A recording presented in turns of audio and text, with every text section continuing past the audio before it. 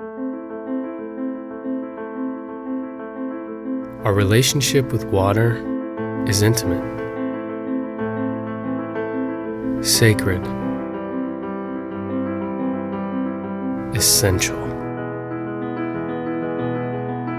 But in our country, it gets a little complicated. Oh, Black Betty, lamb, lamb.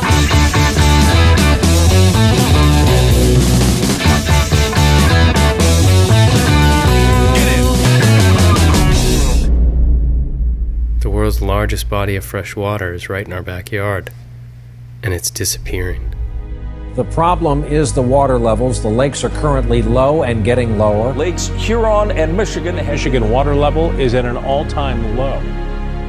We'd probably call this a ghost town. We lose this harbor, we lose the local economy. It's the lifeblood of our community. The problem is more pervasive than what they're admitting to. We've met the enemy, and the enemy is us. There's something very serious happening, that we're losing our way of life. We should never allow an environmental catastrophe like what happened in Kazakhstan happen in the United States.